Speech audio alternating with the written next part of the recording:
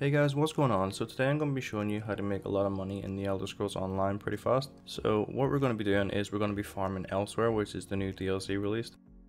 So what we're going to be doing is we're going to be farming dragons. So dragons are like the dolmens of Elsweyr. So there's no dolmens in Elsweyr, but there are 3 dragon spawns, like there usually is 3 dolmens. And dragons are a lot more profitable than dolmens ever were, to be honest. So this is a really good money making method. You can get furnishing plants, which are the main moneymaker in Elsweyr right now. You can sell some purples for 700k, and you can sell essentially right now even the bad purples, like the weird ones. There's like a little pot, you can sell those for 200k easily. And you also get like little things for your craft bags, such as like acacias, kutas, stuff like that. You can get corn flour from the little satchels. So I'm just going to show you guys where the dragons can spawn. So there's 3 spawn locations. So there's one down at the bottom here, Temor Temple. So that's the way shrine you want to come to, and then you can see a waypoint of where the first dragon will be. You just want to sort of make your way around to this little area from this way shrine. That's the closest one to it. So I've waypointed the second dragon location. So you also want to come to Scar's End way shrine for this one and just make your way over. It's the closest one to it. So I've waypointed where the third dragon will spawn, and you just want to go to the Starhaven way shrine for this one and make your way down to it. Also, to find out where the dragon currently is, there's a little symbol that looks like a dragon and says the word dragon on it, and that's basically where the dragon is. So whenever you guys get to the dragon, it's not too complicated, but maybe if you're a lower level or you haven't got a very high CP, it might kill you quite a lot. But then again, there's no real consequence for dying here. You just essentially just respawn using your little soul gems and you're fine. You just keep hitting the dragon and you'll still get your drop.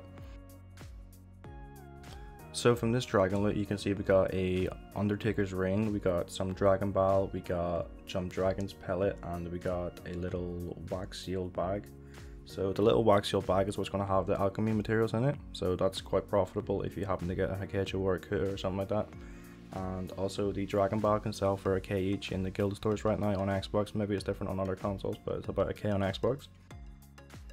You see from this one we got quite similar loot. We got another Undertaker's ring, we got some dragon blood which also sells for a K.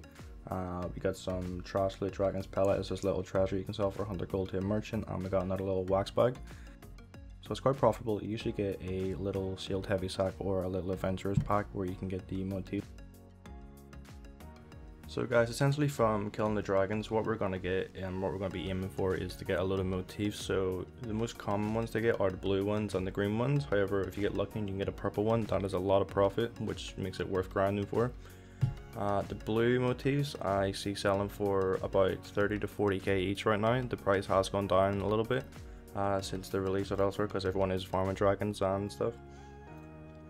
But the purple ones are holding the price quite nicely. They're still going for about 200k for a bad one, and there's about 700k for some nice things like carpets and fountains.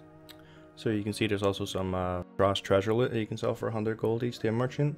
You get your dragon ball and your dragon's blood. These sell for about a K each to the stores. And then there's also some more stuff that goes in your craft bag, just generic stuff like acacias, kutas, stuff like that.